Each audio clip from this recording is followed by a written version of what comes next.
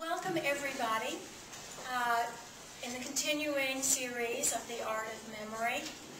My contribution to this is a Southern response to the Civil Rights Movement. 10 sticks of dynamite, 4 dead children.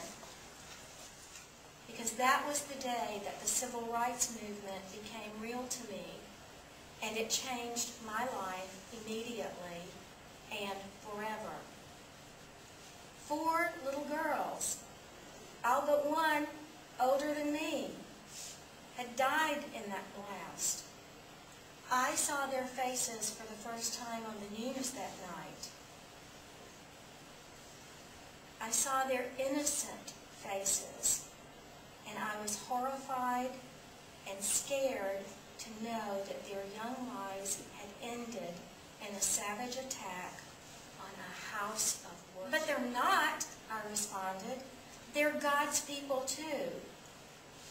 And I recalled what I had learned in Sunday school, that we were all God's children. And I remembered the song, Jesus Loves the Little Children. Jesus loves the little children, all the children of the world, red and yellow, black and white, they are precious in His. The memory that is there that will never go away. On that day, I saw the error and the evil behind segregation in Birmingham for the first time.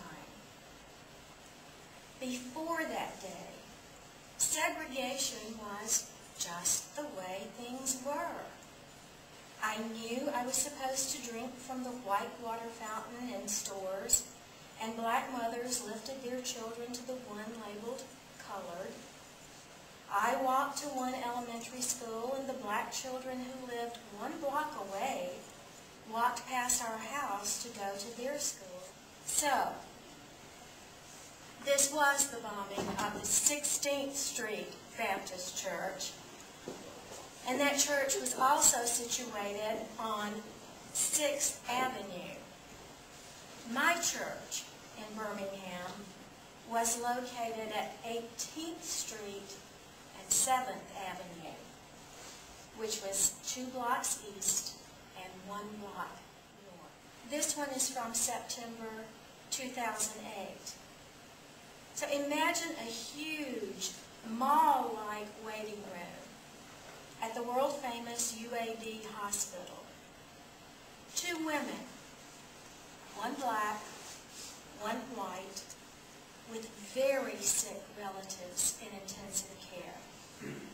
Strangers, getting to know each other over a couple of days, holding hands, praying together, and nobody paying them any attention.